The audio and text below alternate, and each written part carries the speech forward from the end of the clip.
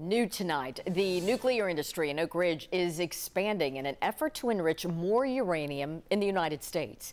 BWXT announced this week it will build a $45 million facility in the Secret City. 10 News Anderson County reporter Emily Crabtree spoke with leaders in the city and in the state about those plans.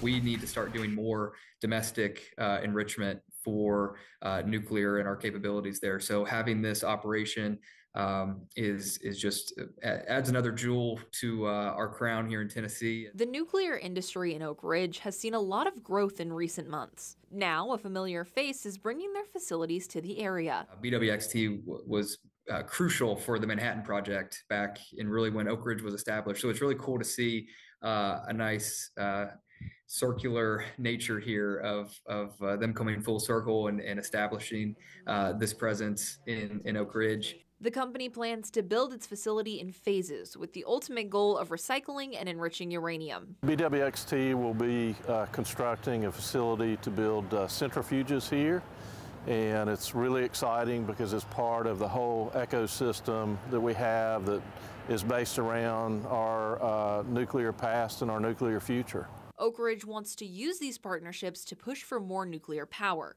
and the state is hoping to put the country back on top as one of the leading nuclear producers. We cannot say enough about the state's commitment to nuclear, and you know, we're going to be a leader not just in the United States, but in the world.